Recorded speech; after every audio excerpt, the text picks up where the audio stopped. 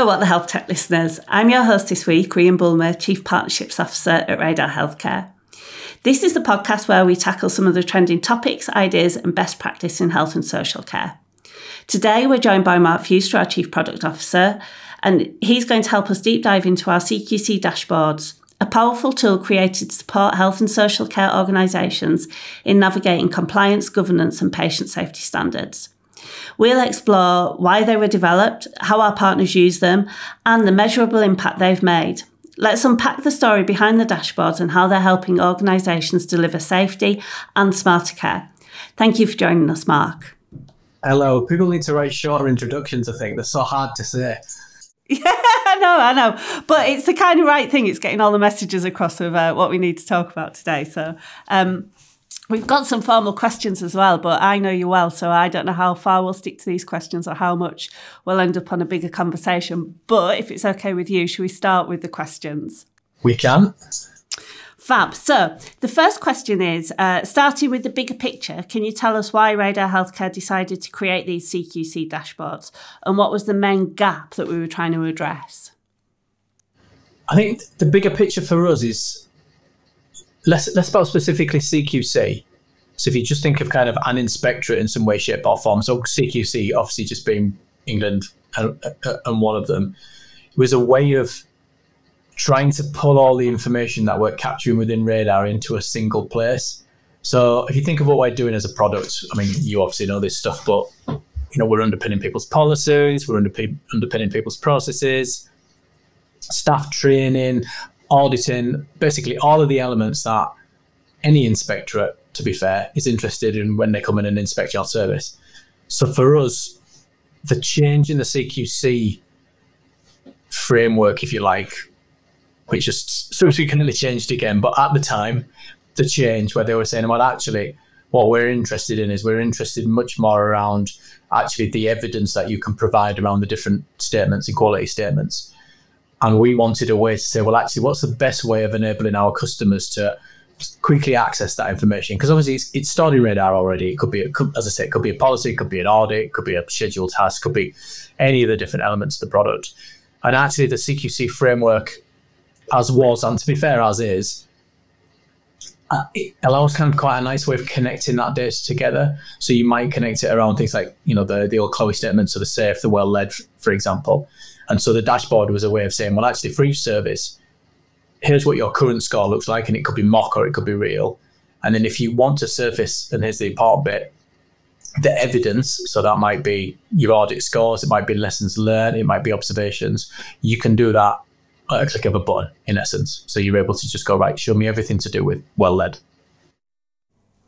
I think that's probably one of the key things, isn't it? Because I know we've spent between us a lot of time trying to think how to describe how Radar can pull all this stuff together generally, because that's the whole beauty of the system. It's quality, it's safety, it's risk, it's compliance, it's everything in one place. And I know we've looked at things like Lego blocks or different kinds of diagrams to explain that, but probably this CQC work was a real example of all this information being in one system and being able to pull it into one place. Yeah, absolutely. And I think I use a Lego kind of analogy quite a bit because you think of it as the building blocks of what you're trying to underpin with an organisation. So as I say, it could be, let's pick some really simple ones. It could be your policies, which are going to be stored in your documents. And then you've got the, well, is that in date or not? And the type of structure you'd expect from a document management system. But then once you connect that to our compliance system, you can now evidence actually are people trained or not. And so you're starting to create meaningful connections between two different areas of the product. So again, from an inspectorate point of view, CQC point of view, when somebody comes in and says, well, actually, show me that you've got a policy and that policy is in date, great, you've got a tick because that's a policy module, that's the documents.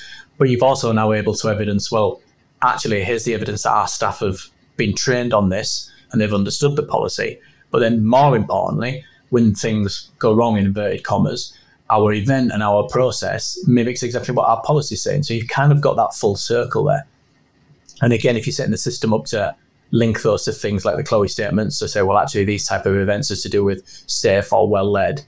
Again, it's like a single click, right? Show me everything to do with this particular area of our framework. In this case, CQC just be one of them.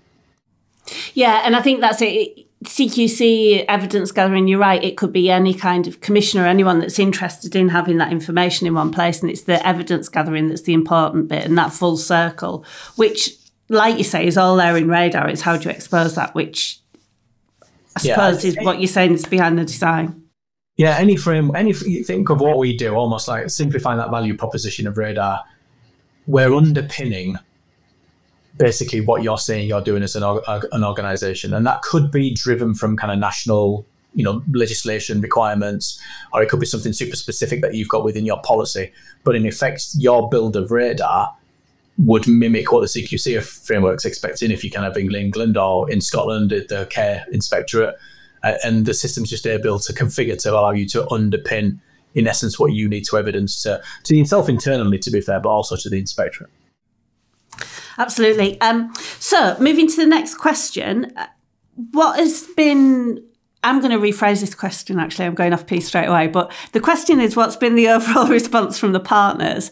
But actually, I'm going to take it a step back. What was the original kind of involvement with our partners to build this? Because it's all well and good us having the ideas, but how did you go about that consultation piece? So it was slightly unusual in the sense that the customers were confused around what the new CQC framework actually meant. And there was a lot of, I don't understand how the scoring works. I'm not quite sure what this new evidence categories mean. I've not got clarity really on, because it was a lot of numbers, let's be fair. It was some numbers, and it had been some more numbers, and it had been some more numbers, and then you ended up with a kind of an output. And I think people were super confused by that. So the kind of initial request was almost right, kind of people coming to us and do you understand the new CQC framework? And like, thankfully, after kind of research and due diligence, we're in a place where the first thing that we did was almost just articulate back to the customers what this actually meant.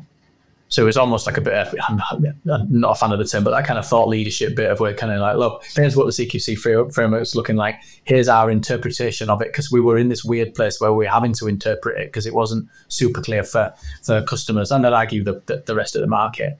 And that evolved into, well, actually, there's an opportunity here to kind of say, well, look, this is, because the concept of what they're trying to do is spot on.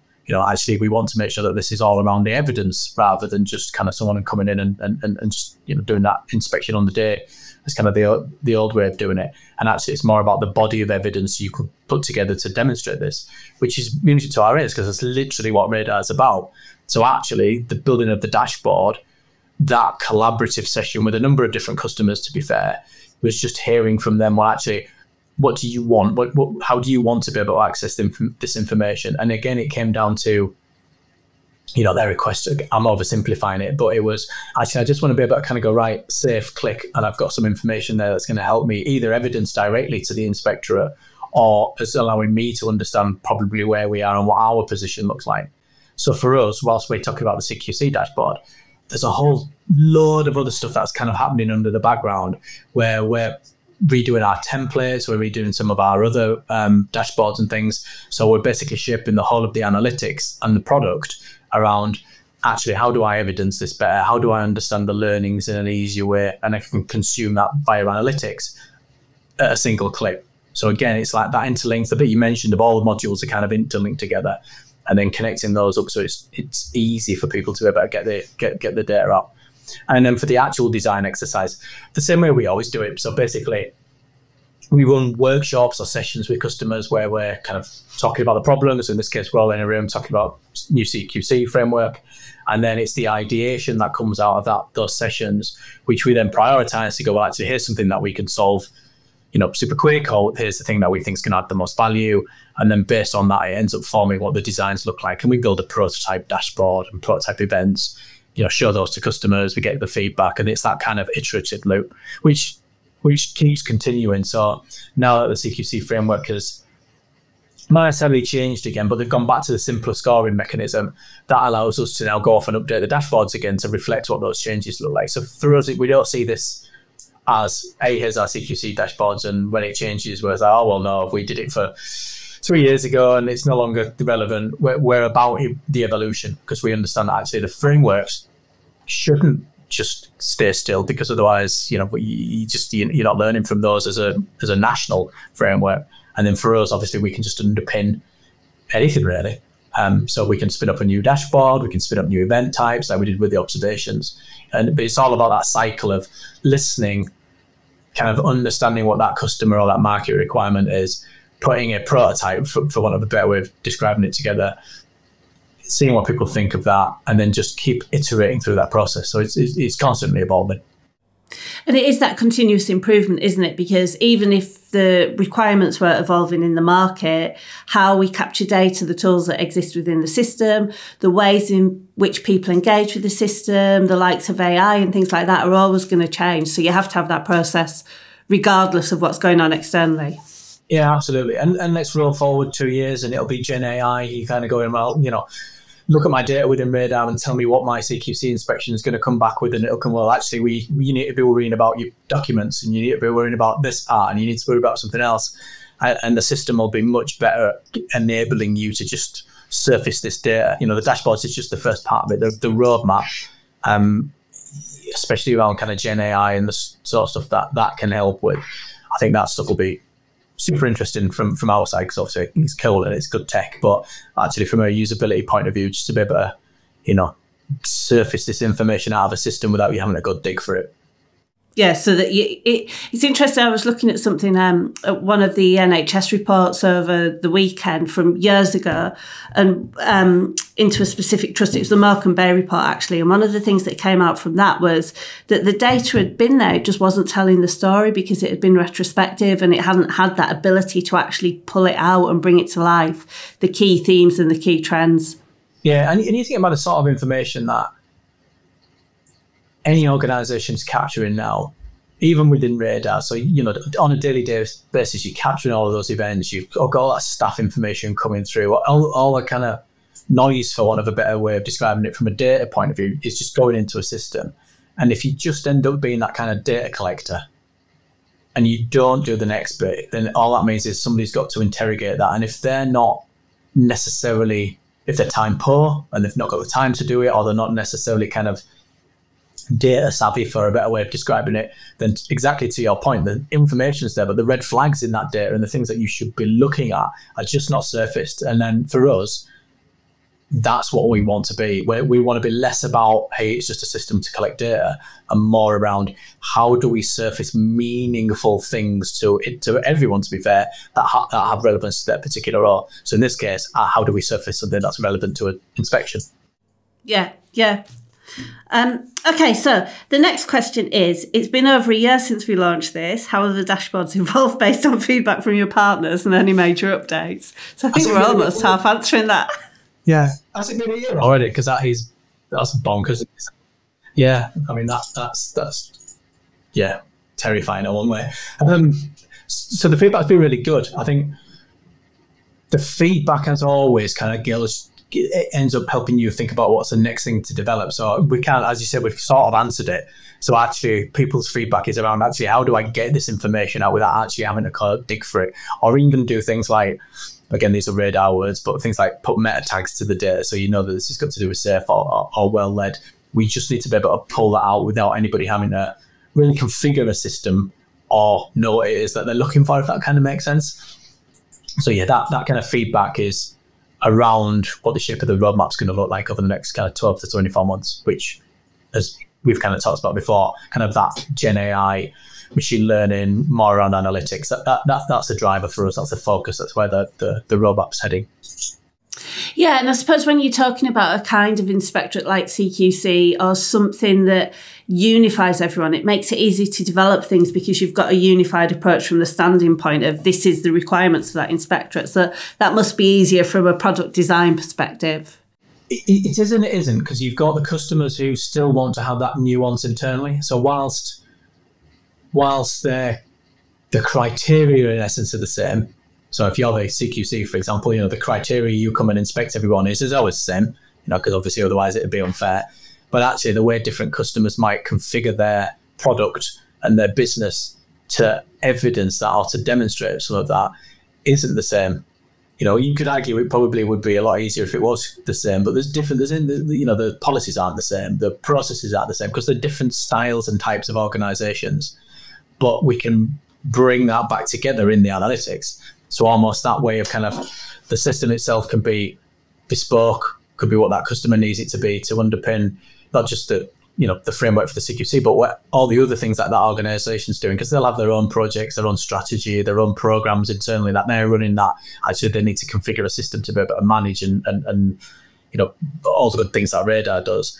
But then in the analytics side, actually that's the point where you can start to go, well, all of this information feeds into these things from an inspectorate point of view, or feeds into these things from the programs that you're working on.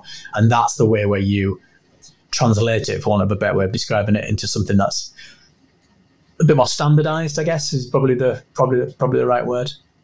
I mean, I think we're a long way away from this, but kind of an ideal vision,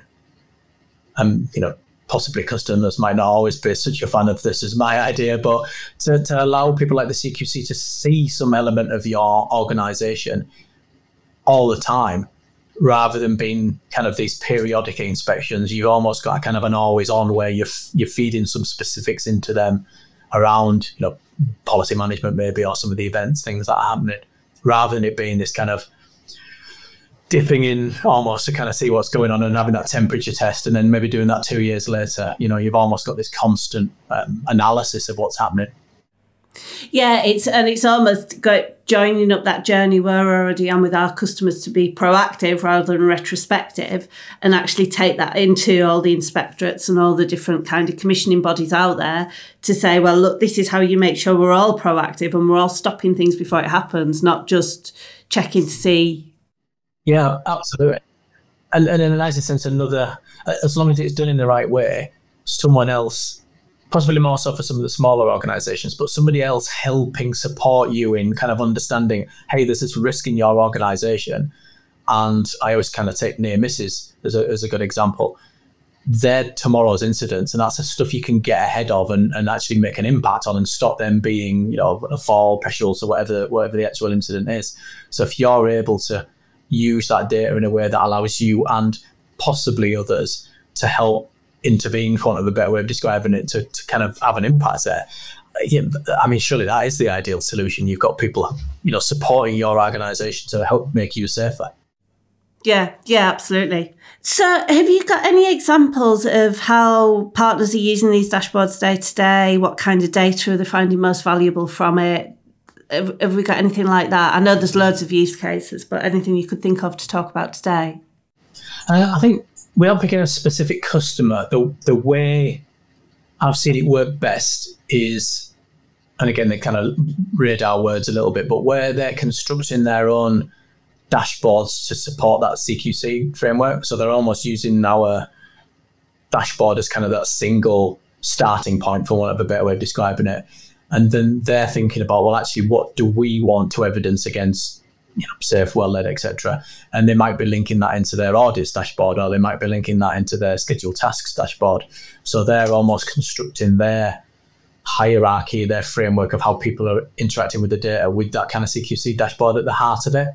Or they might be just taking the concept of what we're doing. And again, this is the beauty of Radar, and saying, well, actually, we're not necessarily going to use the specific CQC dashboard that Radar have built, but we're conceptually going to build something that's kind of the same to, again, help kind of shape what they're doing in terms of the structure of the data that they're accessing.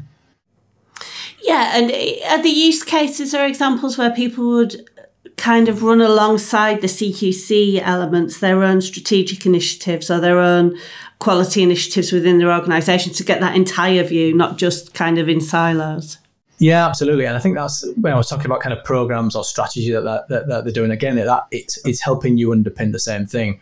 So within Radar, you've got that ability to be able to almost stick a post-it note to things, but for a better way of describing it, to say, well, look, this is CQC, this is safe, this is to do with program X, strategy Y. And then that's the sort of information that, again, you can either just filter within the product itself, but probably the power comes from, again, in the analytics, where you can start to join those things up and start to kind of, create an idea about what's going on from a strategic point of view. So it might be you're looking at your risks and you're seeing how those risks flow down into, again, policy management, event management, audit scores, that type of thing. The next question's around impact and measurable outcomes, which I know is hard because it's a fledgling process that we know is changing slightly with the CQC at the minute. But have we got any examples, or do we see any real measurable impact from this, even just this style of approach? I think is probably the wider question. It's less about the CQC dashboards, but more this approach of being proactive with your information. I think just creating those obvious links between data in Radar and the CQC framework helps people understand, well, actually, I now know if I've got an issue with safe, I know what I need to do because I've got action plans to do with that. I can see what my events look like. So you've kind of got that really super obvious correlation between those two things. I think, again, speaking about the roadmap, the bit that's not easy, as you say, is to actually kind of go, well, look, what's the direct correlation between us doing X on this particular day and the thing that we were trying to have an impact on? So again, I'll pick a super basic example because it's easy to explain. We might be a care home. We might have had a number of repeat falls, for example. We're going to put an action plan in place that, in theory, is going to mitigate that in some way, shape or form. And then the impact of that should, in theory, be with reducing falls and repeat falls. We, as kind of Radar in terms of the product roadmap, that's the focus for us over the kind of next 12 months for the analytics, is not just to use our own data, but to start bringing in other sorts of data. So we talk about things like benchmarking, where we might be talking about, look, just comparing apples with apples. So you're comparing a care home with a care home, an A&E department with an A&E department. So that within your own organisation, you've got that element of benchmarking. But bringing in the scale, so bringing in things like the admission numbers, bringing in things like occupancy rates if you're a care home, and bed numbers, using that to then determine where the risk lies. So again, you might have one single fall in a care home, but they've only got 2 beds, and you might have one fall in a care home and they've got 100 beds. The risk is very different in those 2 instances. So to surface that data to help you understand where to spend your time, or what action plans you need to do, what things you need to put in place to mitigate those risks. But then the important bit is, once you've done that, what difference did it make? So again, I'm going to super oversimplify, but think of it as almost like we're going to tell you what levers to pull. So almost like we're going to surface the information to you from a risk point of view. We're going to go, well, actually, we think if you push button X, it's going to have, this is the thing that's important because it's linked to these failed audits, it's linked to these fall events. And then once you've pushed that button, pull that lever, what impact did it have? So actually, did it make a difference? Did it do the thing that you expected it to do? And then as importantly, was that maintained?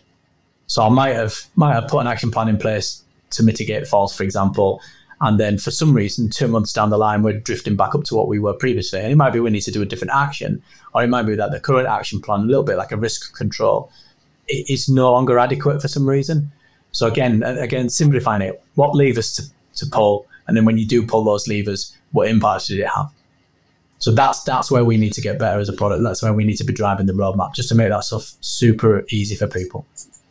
Yeah, because I think that you have to work sometimes to find that information out. I think it's there. And just like we kind of take that scenario of data being there, historically, job one is to be able to expose that in a meaningful way that points to the levers you should pull. And actually, we have got the impact within the system. It's being able to pull it out in an easy, meaningful way. So to your very earlier point, we don't just become a data collection tool.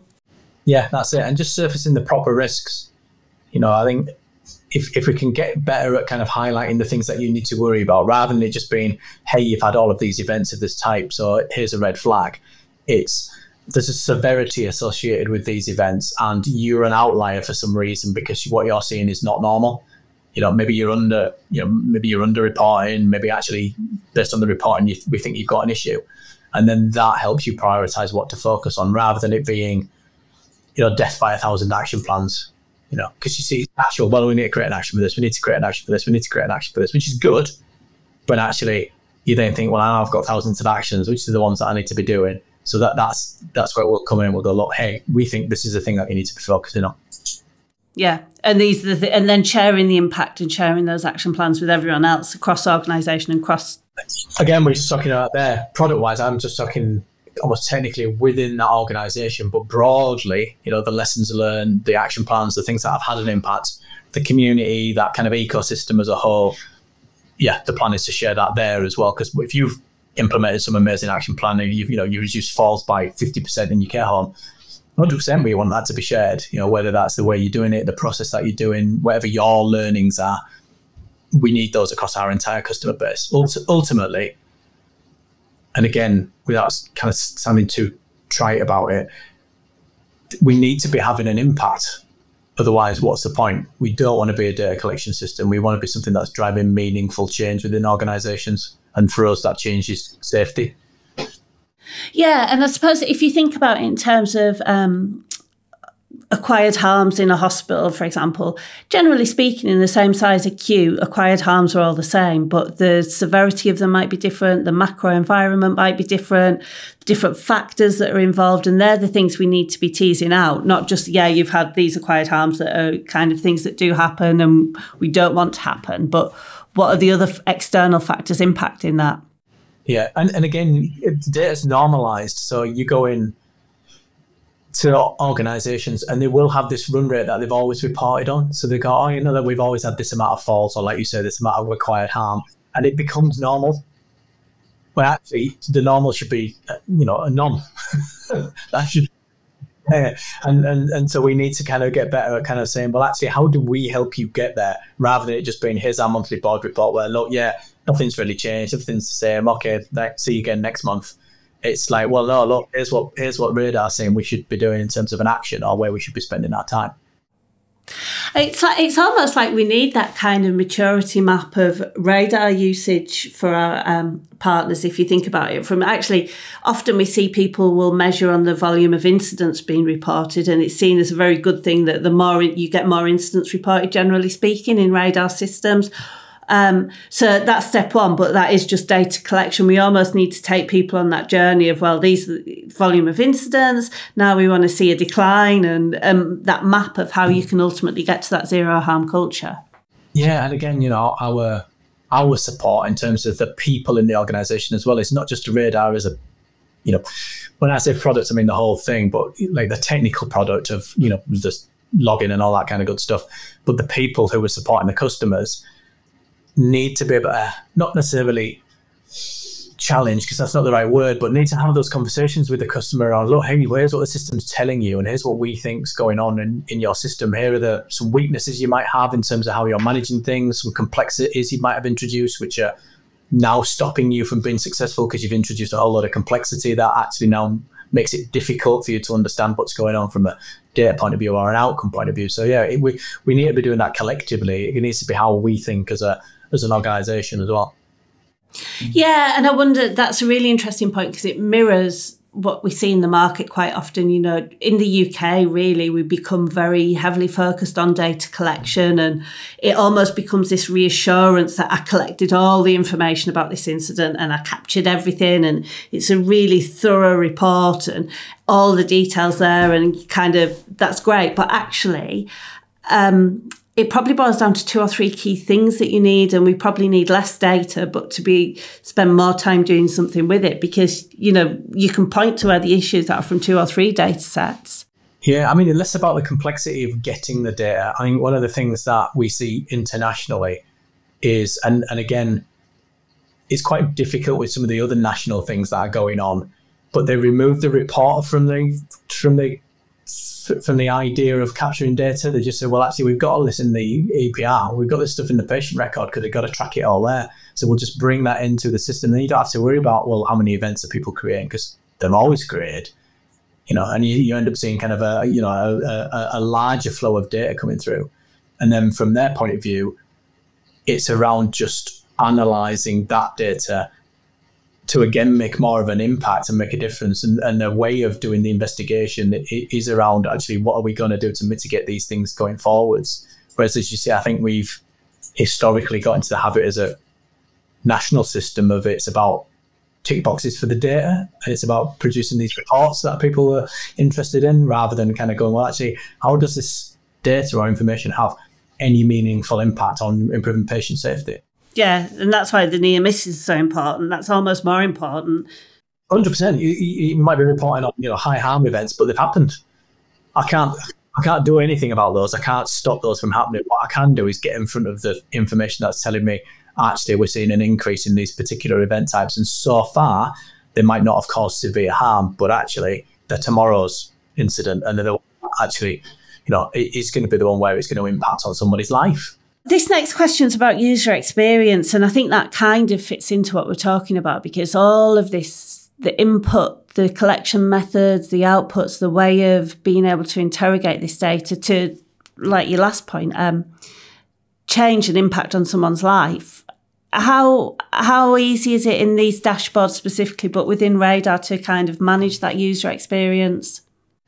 I think we kind of pride ourselves on our UI UX at the moment, but like anything, we can obviously do more on that. So again, if we're kind of talking the vision for us, the vision from a reporter's point of view is actually you're not necessarily part of the puzzle anymore. Maybe we just want to kind of get the narrative from you in terms of almost like what you say happened, rather than you filling in loads of tick boxes and all that kind of stuff. We can interpret that, or the system can do it because it comes from the API again. So from an input point of view, we almost want to make sure that is just capturing information from all over the place. So again, wearables, Internet of Things devices, your other systems, wherever that stuff comes from, almost like, there's a big funnel and all that information is just getting poured into Radar. So from a UX point of view, we're not necessarily having to burden anyone to put that into a system. It's just getting done automatically. And then from an output point of view, kind of think of us as the brain. So you're pouring all this, you're funneling this information into the brain. The brain's then kind of going, hold on a minute, I can see something's changed here, something's different. And then that's allowing you to get something that's surfaced directly to you, possibly not even through the analytics. Because again, you've got to log on and look at a dashboard. Why would we want to do that? We want to just say, hey, here's something that you need to worry about. So again, this thing sits in the middle, it's doing all the worrying for you, taking all the inputs and then feeding you an output, which is, hey, this is the thing that we think you need to worry about. Here's what the risk looks like. So reducing the time to act, making sure that you're clearly aware of what we think the risk is. Again, rather than kind of death by 1,000 dashboards. As lovely as dashboards, you got to go look at them and you got to interpret them, and you've got to be somebody who knows how to read a dashboard, and you've got to have some level of understanding to kind of get some meaning from that, whereas actually the meaning's in the data in the background, and the meaning just needs to be pulled out without you necessarily having to think about it. Yeah, in a way that's consumable. Yeah. I like that. Radar's the brain of safety, quality and risk.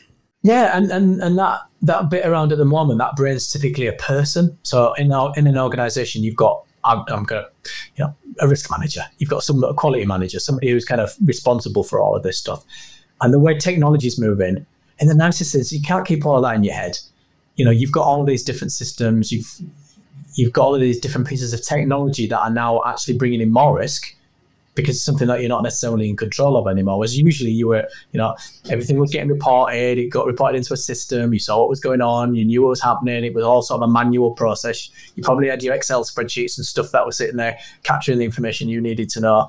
But now it's everywhere. Now this data is all over the place. And actually, you need to be able to take a step back from that part of it and stop worrying about the data bit, the capture bit, and worry about actually the layer above that of actually, well, how am I going to make a difference using this information or not? And that's definitely where we see ourselves. We don't want to be like some of the other systems which have been around for 20 years and have materially had no impact. We want to be the opposite. We want to drive impact. We want to drive change. Yeah, and it's funny, there's the kind of three key components of Radar in terms of there's the data capture form, there's the workflow engine that can map business process, and then there's the outputs and the insights. And almost as an organisation, we've gone on that journey from starting as a data input form to then becoming kind of the jewel in our crown was always the workflow engine and the fact that you could manage your workflows, to actually completely pivoting. And now we're about the insights, all of that drives. And so it's a real shift, but shows, I suppose, an agility towards what's required and what's needed in the market. It's early days on some of this stuff as well, like some of the technology out there. You go back, 3-4 years and talking about Gen AI and things like that. It wasn't a thing, and now actually it's a thing that everybody uses every day pretty much. I know I do. I know you do.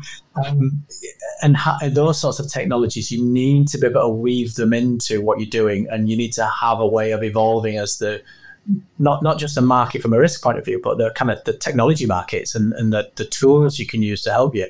We need to be able to plug these things into, give people access to the data in a different way. Again, vision, you just the radar brain. It's got the AI sat over the top of it, and as I say, you just ask it a question, and it'll come back with, here's what I think you should be doing, or here's what I think the risk looks like, or today we think your risk is in this particular area because, some other piece of information is telling us you've got low staff members in a certain area, or staff well-being is not what it should be. So it's like, if you search Google now and the AI, you get an AI response, first of all, rather than a top search. It's that actually I've scraped everything and this is the summary of everything I found in all of the internet around that subject you've just asked me. That's almost where we're getting to, isn't it? Yeah, and then if you think now construct that around a framework, so give it its parameters, for want of a better way of describing it. So, you've got an AI bot that's helping you with everything that's got to do with surf, or well led if you're in England, or if you're international customer, joint commission style framework. We can train these algorithms up and these AIs to be able to do whatever we want. We're using them at the moment to start to think about helping people get up to speed with things like our APIs and our infrastructure. You don't ask anybody in support a question anymore. You ask our AI, and it tells you now write a piece of SQL. Yeah, it's so exciting, isn't it? And the speed at which it changes and the markets change. Yeah, is we got to be at that speed, and sometimes it's bumpy because it's all new stuff, and we don't get there as fast as we would like. I'd love to switch all this stuff on tomorrow, but yeah, we need to keep a pace with this. Yeah, absolutely. So, the next question here is about, as we're looking to the future, the planned enhancements for the dashboards or new dashboards that are in development. But I think kind of summarising what you're saying is that, it's not actually even about dashboards anymore. They're almost kind of passé and been and gone. It's about exposing the insights. And so what plans have Radar got for that? I think I've sort of answered it in the last 5 minutes. But yeah, I think it's not about dashboards, because they'll still be there. There'll still be a way of people being able to, have reports and to be able to analyse the data, because people use dashboards, your weekly reports, your monthly reports, all that kind of good stuff. You'd still build those out. But yeah, I think, again, just to reiterate, it's about us surfacing meaningful insight from that data, which might not have been in some of the dashboards that we or the customers have created themselves. So we kind of need to go along, hey, you might not be looking at this stuff, so we'll just look at it for you. Yeah, and the things that are not seen, the unknowns, expose them. Exactly, like going back to your example of the review of actually the data was there, but nobody was looking at it. Yeah. Okay, well, it's all super exciting, isn't it? And I think it's interesting the point you make about the speed at which these things change and how we make sure that we keep all of our engines within Radar, but within how we work with our partners, and push that piece to make sure that we're keeping up to speed with these changes. And also discrediting them, and this is a kind of final question for me, has there been a technology that you thought would really, really stick and take that hasn't? It's something that, we've looked at and thought, that's going to be the way it's going to go, and it's swerved from that. I think the one that probably surprises me about how slow adoption is are basically all of the different IoT style sensors that are out there. So there's quite a lot of different providers, but if you think of care homes and some of the automated fall sensors there, think about hospitals and bed sensors and wearables, there's a ton of unbelievable technology out there, and the speed at which the UK is adopting that is really slow. I would argue there's a few other countries that are kind of leap years ahead of us in terms of light years ahead of us in terms of where they are from a technology point of view. I think that's the one where I'm surprised at how slow that is. I know there's a cost associated with it, but the flip side of it actually, again, you don't necessarily need human beings doing this stuff anymore, even if it's just straightforward things like doing checks of temperatures and things like that. There's 100 things that can do that out there for you. And again, talking about trying to get people out of care homes, not in hospital, the home technologies, the wearables there can be measuring this and monitoring this stuff for you. I think we don't necessarily have a system that's being designed for the technologies that are out there and that are going to be out there. We seem to be trying to fix the now problem, and you kind of go, well, actually, if we try and fix that now problem, by the time we fix that, the world's moved on so far that actually that isn't the problem you try to fix. If that makes sense. Yeah, almost like you get the stuff in the nationally and the things that people kind of get upset about, and it's all about throwing bodies at a problem, for want of a better way of describing it, when actually the technology solutions out there mean you don't even have to go down that particular route, but there doesn't seem to be that collective vision to do that. So I think that's probably the big one for me. If there's a ton of stuff out there that could be making a huge difference in healthcare, and the adoption rate seems to be very slow.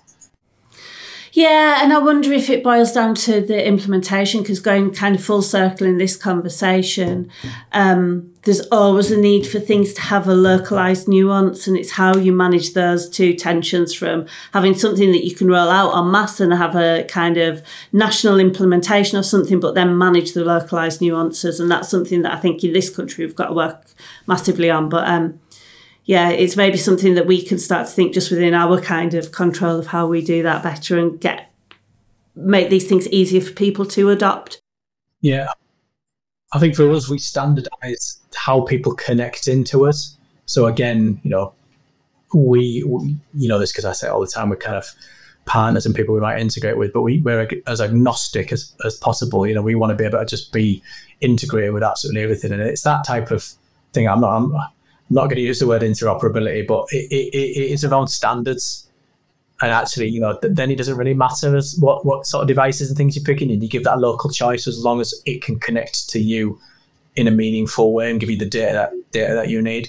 But again, just reiterating that, I think that uptake of those sorts of technologies is slow. Yeah. Well, maybe next time we speak, we'll start to see these things fledgling and moving forward. So, coming to the end of the kind of session, I have to ask you about your health tech moment. So, at the end of each episode, we ask everyone to describe what the health tech moment. And this is a question for a bit of fun, but we want to hear your weird and wonderful stories about what you've experienced in the health and social care industry. So, you kind of one moment. Last time I did this, I don't know if you watched the episode. It was Helen Baxendale from Exemplicare, and she had a real health tech moment that knocked me off my seat. So I'm ready. So I don't have any. I'm sorry. I'm really boring because I've been on these about 20 times already. I don't have any new ones, I'm afraid. Well, I'll ask a new question, which will just throw everyone off course because I know I'm breaking the rules of the podcast. But what's the coolest thing you've seen one of our customers do with the Radar product? Because we can only take it so far, and I know you have really good vision and really good ideas, but we can drive that so far. It's the customers that really or the partners that really bring it to life. What's the coolest thing you've ever seen out there? So I'm going to change that question again and kind of go, not necessarily the Radar stuff, but the coolest bit of kit that I've seen was in the US, in a US hospital. And basically it was like a brain surgeon, and we were doing a kind of a tour of the hospitals, and we kind of walk into this room, and this surgeon comes in, and he's kind of he looked like Tom Cruise at a Top Gun to begin with. He was like super cool, well dressed, shades, and everyone was like, "Oh, it's Dr. blah blah blah," and everyone's like thinks he's amazing. And he comes in, and everyone's like, "Oh yes, Dr. Blah." And he says, "Right, okay, what I'm going to do is I'm going to give you all a headset. You're going to put a headset on, and then I'm going to perform the operation that I'm going to perform on you in 2 hours' time, for argument's sake." And so we all put on this like a little mini auditorium for about 20 people. And the reason for it is it's for the patient and their family. And so we all put this VR headset on, and he proceeds to kind of go, "Look, here's what I'm going to be doing. This is what I'll be doing to a potential patient." And in VR, he walks through doing the exact same procedure that he was about to do when he was going to physically operate in kind of 2 or 3 hours time. And he kind of does it, and you watch, you think, "Oh my God, this is amazing." He's like, "Here's me kind of, going into the brain, taking out this tumor, blah, blah, blah." And then he comes out of it and he goes, "Right, okay, I've finished." And then we all take the headsets off, and he kind of goes, "Now what you've seen that, basically this is about consent. Do you consent for me to do the operation in kind of, tomorrow, today, whenever it was?"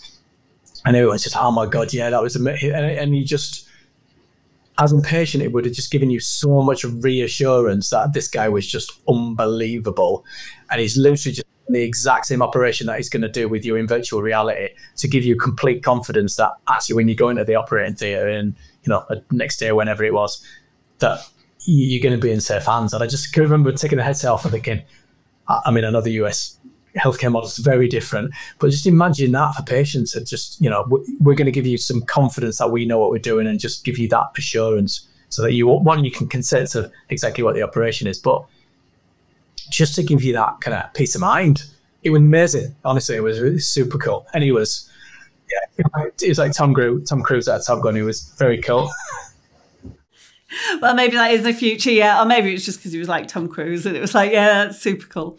Brilliant. Thank you for joining us this week, Mark, and thanks to everyone for listening. Join us next week for another new episode, and don't forget to rate and subscribe. And if you've got any questions for us or for Mark or any of our guests, please email whatthehealthtech@radarhealthcare.com.